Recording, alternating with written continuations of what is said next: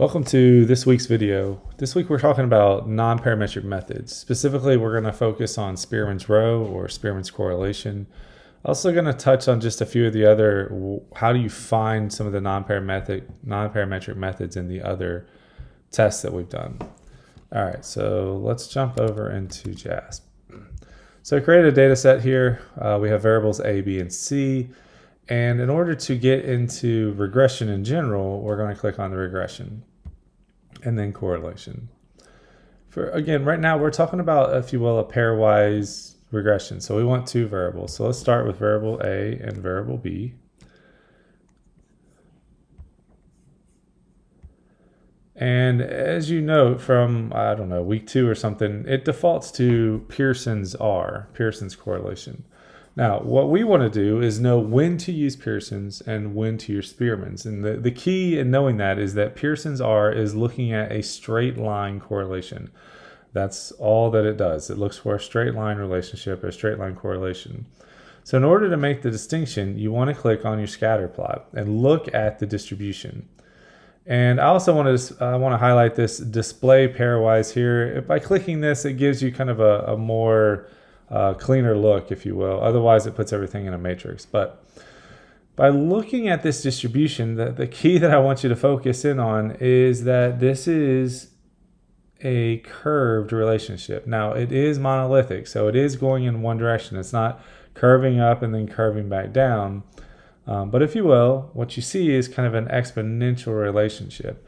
As you can see, the straight line doesn't fit it very well because over here it's above the line, then it's below the line, then it's back above the line.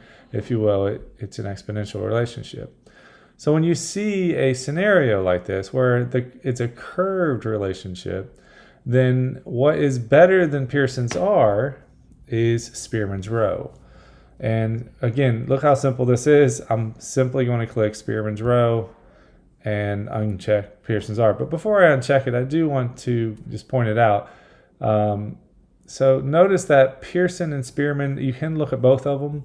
But again, it's really the plot that's going to give you the information that you want to see. So if you see a curved plot, that's your clue, that's your key that you should be using Spearman's.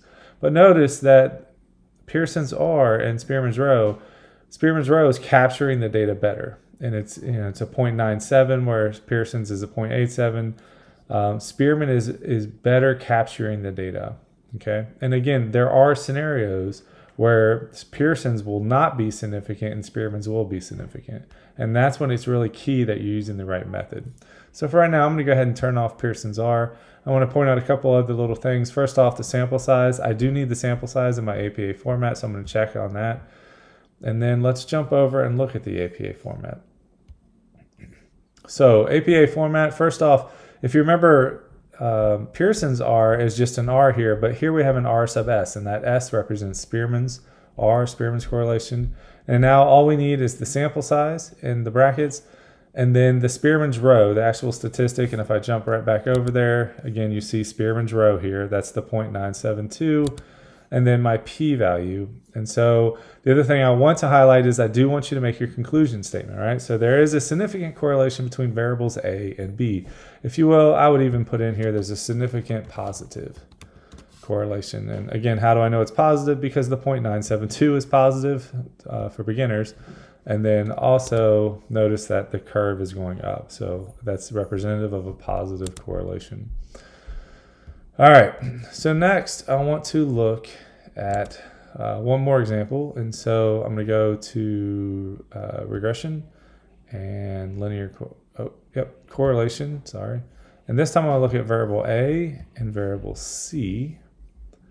And again, I'm going to check all the same things. Let's scroll down so I can see everything. So again, I'm going to start by looking at the scatter plot first. I'm going to turn on this pairwise so it gives me that cleaner look.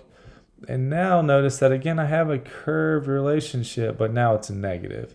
All right. So again, it's the same type of, I'm seeing a curved relationship. The line is not fitting it very well. And I'm noticing this curve. And again, that's my clue that I should flip it over from Pearson's to Spearman's. All right. So again, Spearman's, and I want to click on the sample size again.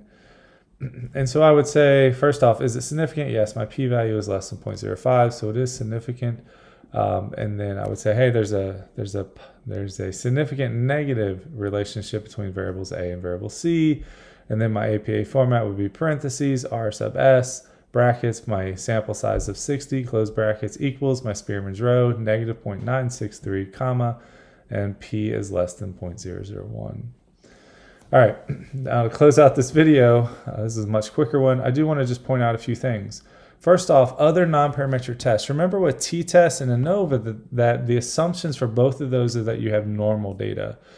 And so when you graph the data and you notice that it has large outliers or it's highly skewed to the right or to the left, either way, if you're dealing with skewed data, you should be using non-parametrics, because an assumption of a t-test and the assumption of ANOVA is that they're both normal data. So I do want to point these out for you. Simply, if I go into t-test and I say go to independent samples t-test, the non-parametric method in independent samples t-test is called Mann-Whitney. So all I have to do here is, if I graph my data and see that it's not normal, then I'm going to click on Mann-Whitney and I'm going to run the non-parametrics test. Same thing with paired samples t-test. The non-parametrics test here is called Wilcoxon signed rank test. Again, that's the non-parametric test. If you will, it's the more conservative test.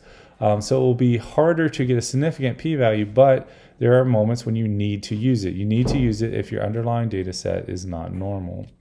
And then additionally, I do want to also highlight the ANOVA. So if I go into ANOVA and then ANOVA, on this one, again, I would set my scenario, set my data up, set my variables up, and then I generally click on descriptives. But notice at the very bottom, it says non-parametrics. And so when I click on non-parametrics here, it gives me the Kruskey-Wallace test, which is the non-parametrics equivalent to an ANOVA test. All right, that's this week's video. You all have a great week.